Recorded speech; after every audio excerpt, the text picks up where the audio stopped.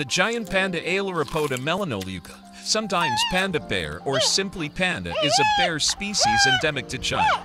It is characterized by its bold black and white coat and rotund body. The name giant panda is sometimes used to distinguish it from the red panda, a neighboring mustaloid. Though it belongs to the order Carnivora, the giant panda is a folivore, with bamboo shoots and leaves making up more than 99% of its diet. Giant pandas in the wild occasionally eat other grasses, wild tubers, or even meat in the form of birds, rodents, or carrion. In captivity, they may receive honey, eggs, fish, yams, shrub leaves, oranges, or bananas along with specially prepared food. The giant panda lives in a few mountain ranges in central China, mainly in Sichuan, and also in neighboring Shaanxi and Gansu. As a result of farming, deforestation, and other development, the giant panda has been driven out of the lowland areas where it once lived, and it is a conservation-reliant vulnerable species. A 2007 report showed 239 pandas living in captivity inside China, and another 27 outside the country.